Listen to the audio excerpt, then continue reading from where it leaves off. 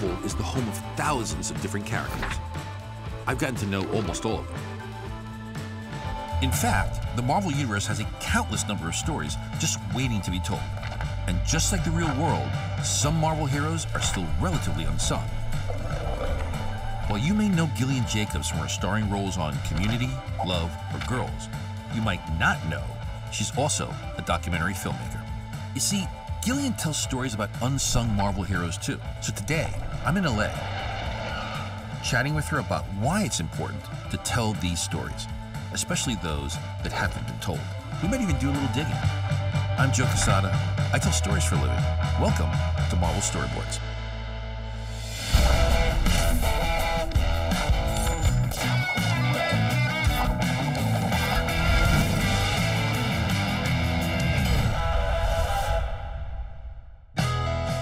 I'm meeting up with Gillian in one of her favorite haunts in all of Hollywood.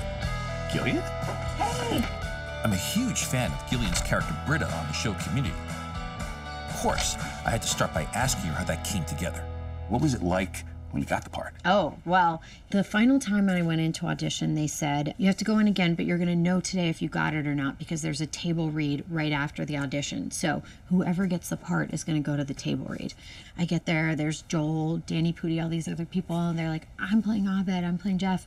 Or who are you? Are you playing Britta? I was like, maybe, I don't know. One of the producers of the show was sort of introducing everyone, and he goes, Joel McHale, Danny Pudi, Yvette Nicole and Brown, and the newest member of our cast, Gillian Jacobs. So I'd gotten the part in the drive to the table read, and they didn't tell me until they told me in front of everybody, and I started crying. Oh, that's awesome. So the cast's first impression of me was like crying. Right, a blubbering mess. Yeah.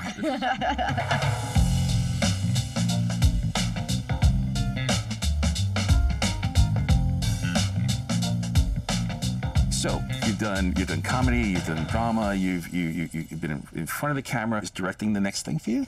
I'm kind of feeling that way at this moment. I'm really enjoying it. Yeah. I feel like I'm using whole new parts of my brain, going from feeling like an important piece in a puzzle to feeling like I'm putting together the puzzle. You've worked with a lot of great directors. Yes. You taken anything from that? Absolutely. You spend a lot of hours on set as an actor, and you get to work with a lot of different directors. So I've just tried to keep my eyes and ears open and be curious, not just about them, but everybody on set. So I get a sense of the bigger picture. What I loved about drawing and writing comics is that you're sort of in auteur. You're the director, cinematographer, and the actors all at once, right? And so there's a certain level of control. I try and think of it less about being in control and more about like leading a group of collaborators. So I just try and stack my deck as well as I can with really smart people. You're doing something for Marvel now, aren't you? Yes.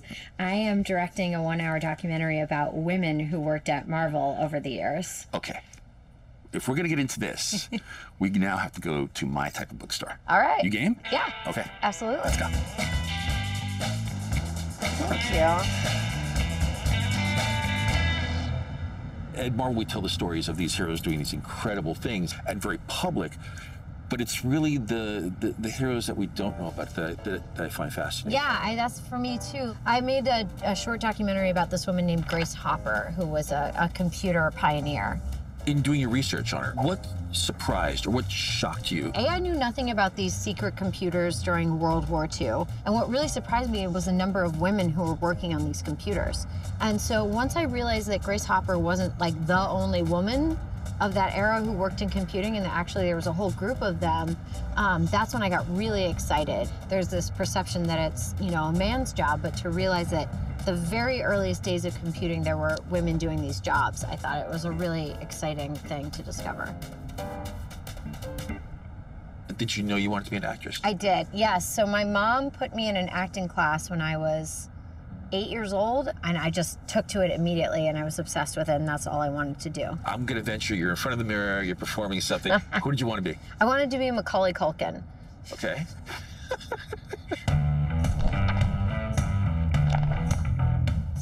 So now I'm going to take you to one of my favorite places in LA. I always stop by Golden Apple Comics whenever I'm in town. You ready for this? I'm ready. I'm going to take you to the mountaintop. Okay. All right. Gillian? Thank you. Welcome to Golden Apple Comics. God, this is incredible. Now you're in my neighborhood.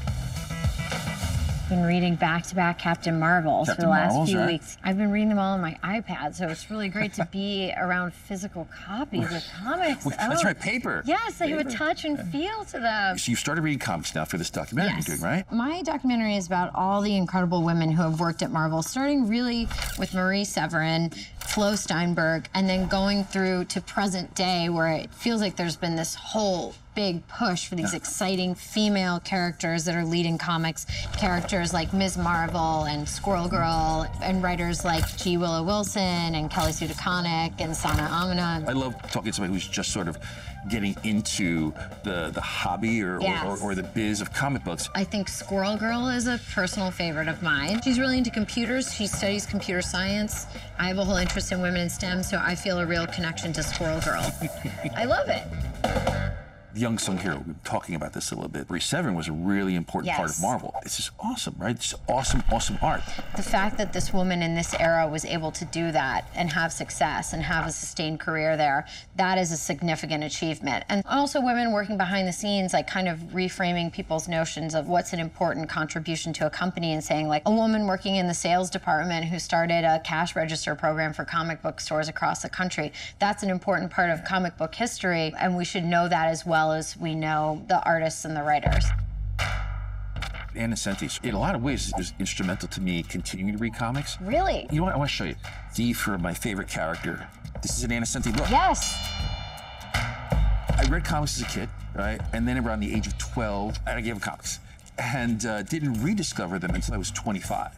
So I went to a comic shop and I picked up Daredevil, and it was written by Frank Miller, and it was a story called Born Again. It changed my life. When Frank was not doing Daredevil, I was expecting to let that, but it never did. Anne's quality of writing was so darn good. She was not afraid to deal with the politics of the time. She was not afraid to deal with the social issues of the time, the environment. Everything was really in her work. She was fearless, absolutely fearless. Also, Marvel was pretty fearless because they're like, yeah, go, do your thing. I realized, you know, I think I may want to try to work in this field. Wow. I thought that, well, maybe comics is another outlet for storytelling. Joe, can I see some of your work? Okay. Oh, wow. Look at you. Look at me. Do you remember doing this issue, or is it all just... It's a blur. I look at these pages and it's just like I'm looking at them for the first time, and then I see the mistakes. Yeah, that's how I feel watching myself act. So what was Marvel Knights? What was this imprint? We came up with this plan for Marvel Knights, and we launched 4 books. We launched Daredevil, Black Panther, Inhumans, and The Punisher. That led me to become editor-in-chief and run all the books. Wow. We all have an origin story. Okay. What is Gillian Jacobs' origin story? Mine would probably be my character was born out of solitude, being an only child with not a lot of friends, with a single mom. Only child, too. Yes, reading a lot.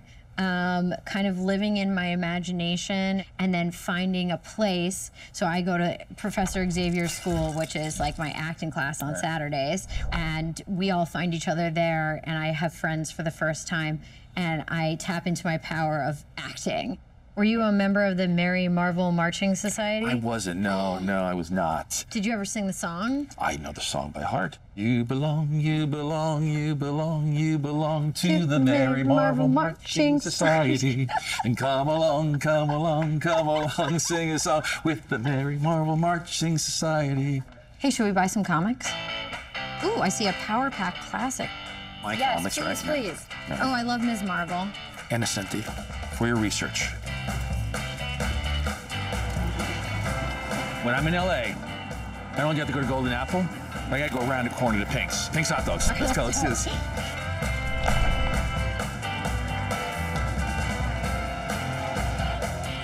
Oh my God! Look at this. I've never seen a message in mustard before. Pink's loves Marvel. How awesome is that? Every great story, the hero at some point, they've got their back against the wall. They've got a decision to make. And it's a make or break moment. What's your third act moment where you had your back against the wall? Oh my gosh. And there was a decision you had to make. Before I got Community, and I really thought, I don't know if I'll ever work as an actor. Maybe I should just give this up and try and get a real job. And I don't know if it was fear or determination or a combination of both, but I just sort of stuck it out. Even though it didn't seem likely that I was ever going to have any kind of success. Who's a solitary superhero? Who doesn't confide in anyone? Wolverine. I'm a Wolverine. Okay. Many have said. Yes. So I'm not really great at, like, talking it out with people. So it's always a very, like, lonely internal moment, my top of the third act moment. You've accomplished a great career up until this young point in your life. Directing is the next thing. Where do you want to take this? I would like to direct a movie. I'd like to also be a producer of things not just that I'm in, but projects in general, and spend as much time behind the camera as in front of it. Yeah. That's sort of where I see myself. I want to thank you. Oh, thank you. Because this has been just fantastic. It was really a blast being with you and getting to know your story. And I'm looking forward to the stories you're going to be telling us in the future. I want to eat that hot dog. Eat it. Okay. I'm going to eat these French fries. All right. It's important to discover untold stories, but Gillian reminded me it's equally important to champion fresh voices who bring fresh perspectives and make us rethink the stories we thought we already knew.